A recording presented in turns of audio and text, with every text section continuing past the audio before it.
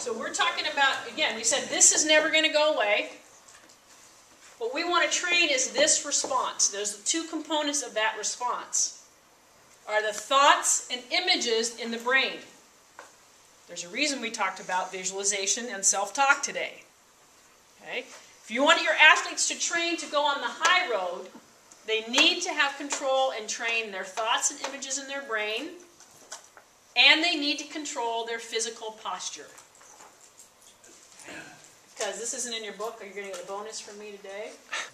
If you look at this, what we just did, okay, E is emotion. Okay? M is mental, and I just said mental is thoughts and images, and this is physical. What happens inside is that these are double-headed arrows. What you do, I just took you through that physically. What you did with your body had a direct impact on your emotions. Standing here, driving a particular emotion. Here, it's different. Here, anger, it's different. Okay? If you want them to drive confidence, there's a particular posture that goes with it.